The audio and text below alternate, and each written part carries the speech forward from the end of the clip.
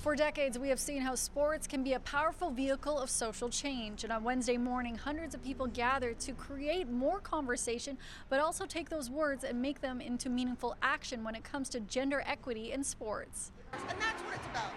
It's about we're all human beings. Some of us are men, some of us are women, but we're all equal. Making sure everyone has equal opportunity, equal access, and equal resources to achieve their dreams. Stacey Allister grew up playing tennis in Southern Ontario before making history in the tennis world.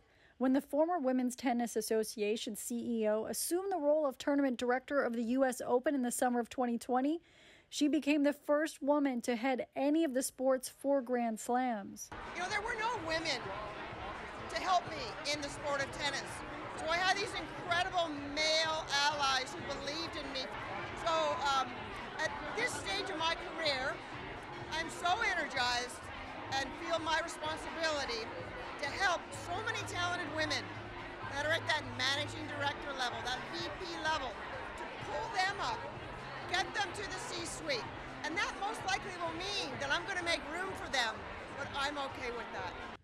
Allister was one of several speakers at the second annual Unmatched Gender Equality Sports Conference, with the goal of taking the conversation and making it become an action of change. They're already seeing a shift in representation in some of the biggest sports. We're seeing the numbers change. Paris is going to be the first games, I believe, that's going to be equal 50-50 participation.